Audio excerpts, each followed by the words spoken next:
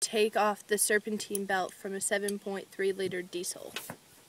Remove the coolant bottle for visual purposes, but you don't have to in order to remove the serpentine belt. Behind the coolant bottle is the belt pretensioner. This belt pretensioner has a 1/2 inch drive socket in order for easy removal of the serpentine belt.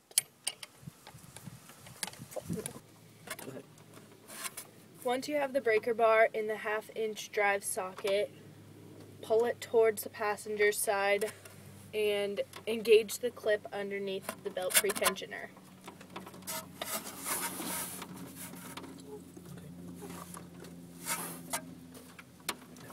Once you have the belt pretensioner locked, slide this belt off of the idler pulley.